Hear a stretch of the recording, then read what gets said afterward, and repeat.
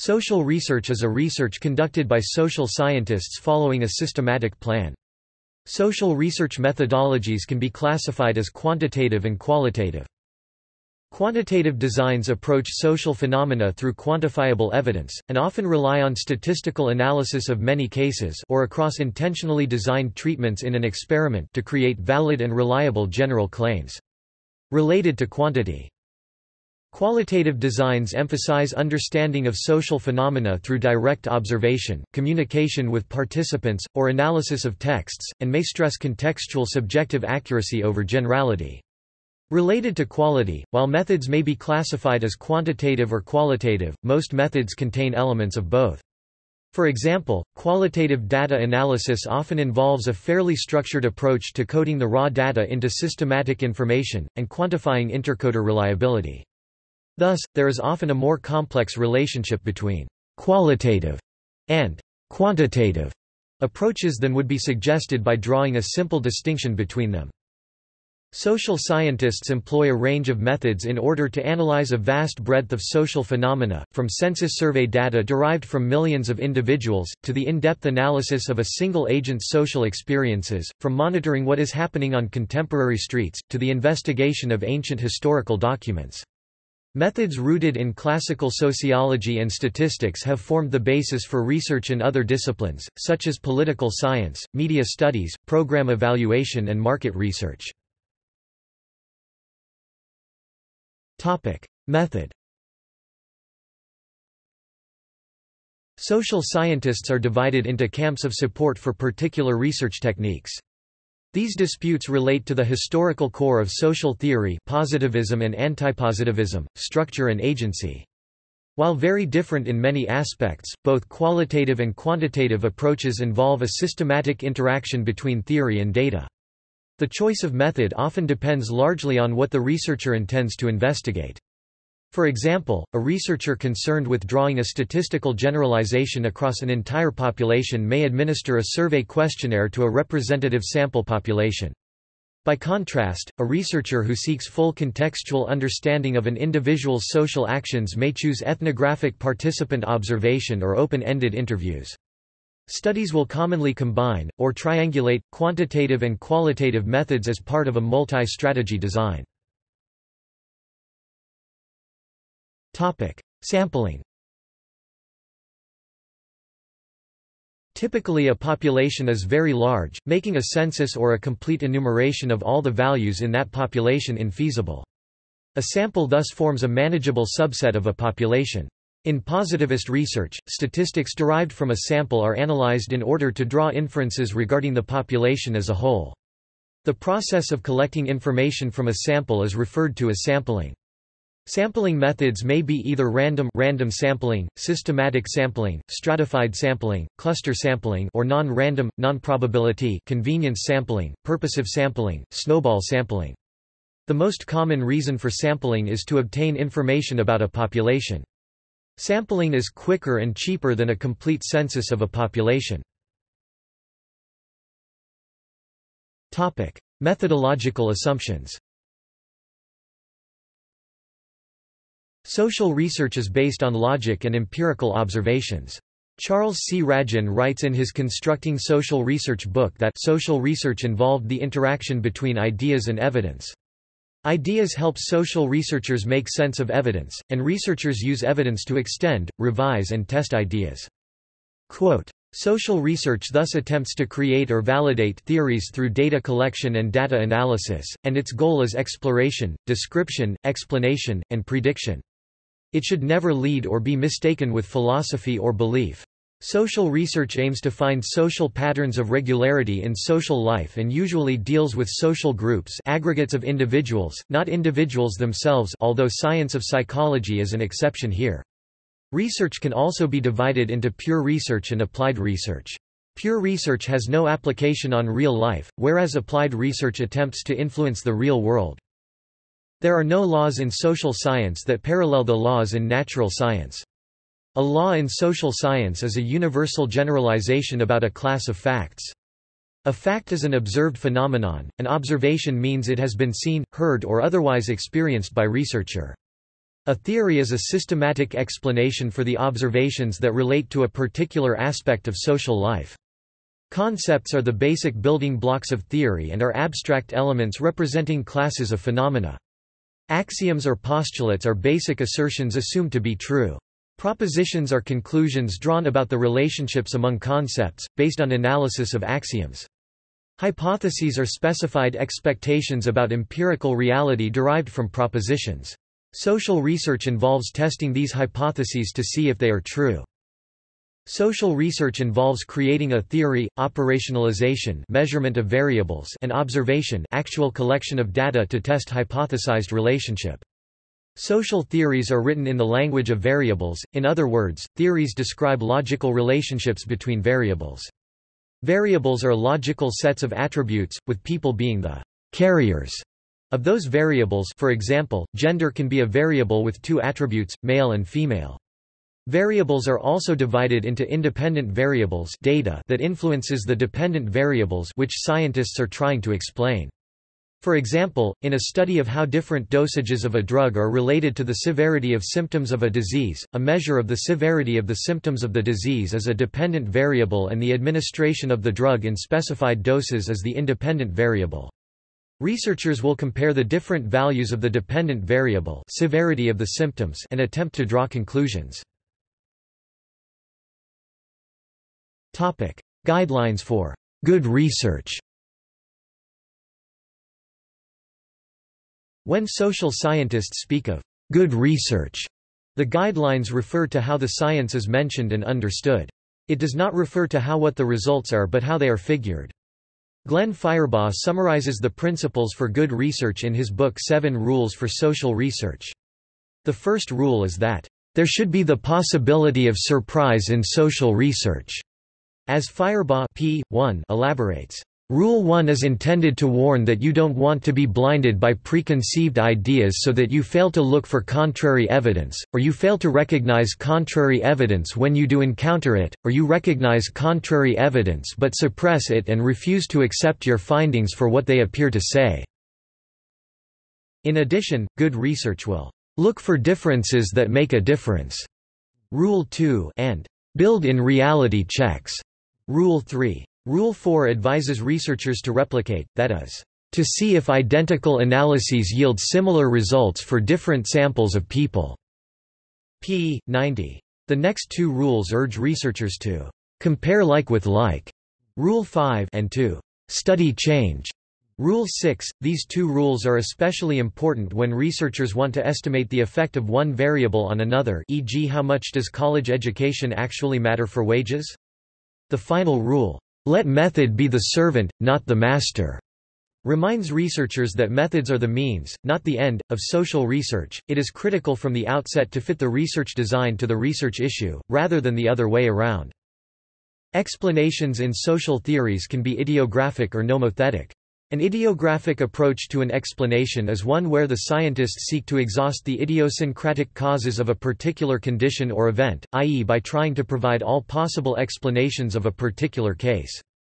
Nomothetic explanations tend to be more general, with scientists trying to identify a few causal factors that impact a wide class of conditions or events. For example, when dealing with the problem of how people choose a job, ideographic explanation would be to list all possible reasons why a given person or group chooses a given job, while nomothetic explanation would try to find factors that determine why job applicants in general choose a given job. Research in science and in social science is a long, slow and difficult process that sometimes produces false results because of methodological weaknesses and in rare cases because of fraud, so that reliance on any one study is inadvisable. Ethics.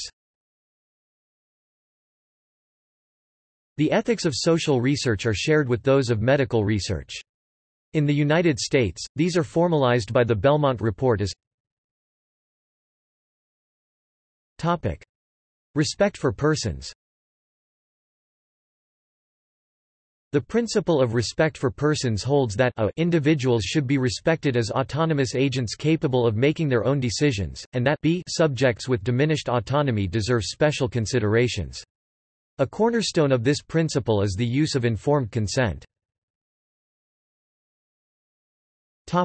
Beneficence. The principle of beneficence holds that a, the subjects of research should be protected from harm, and b, the research should bring tangible benefits to society. By this definition, research with no scientific merit is automatically considered unethical. Justice. The principle of justice states the benefits of research should be distributed fairly. The definition of fairness used is case-dependent, varying between 1 to each person an equal share, 2 to each person according to individual need, 3 to each person according to individual effort, 4 to each person according to societal contribution, and 5 to each person according to merit. Types of method. The following list of research methods is not exhaustive. Foundations of social research. Sociological positivism. The origin of the survey can be traced back at least early as the Domesday Book in 1086, while some scholars pinpoint the origin of demography to 1663 with the publication of John Graunt's Natural and Political Observations upon the Bills of Mortality. Social research began most intentionally, however, with the positivist philosophy of science in the early 19th century. Statistical sociological research, and indeed the formal academic discipline of sociology, began with the work of Émile Durkheim (1858–1917). While Durkheim rejected much of the detail of Auguste Comte's philosophy, he retained and refined its method, maintaining that the social sciences are a logical continuation of the natural ones into the realm of human activity, and insisting that they may retain the same objectivity, rationalism, and approach to causality.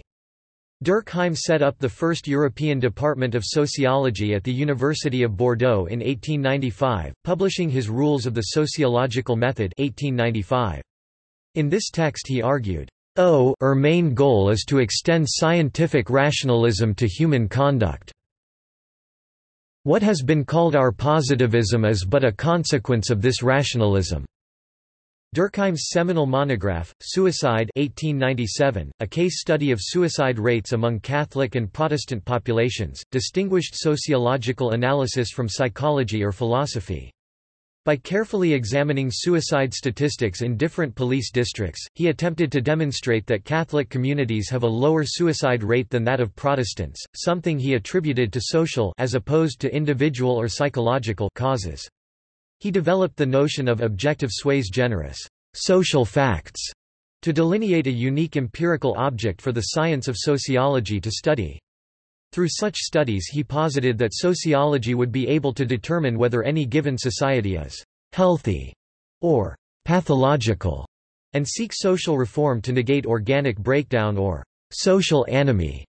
For Durkheim, sociology could be described as the science of institutions, their genesis and their functioning. Modern methodologies.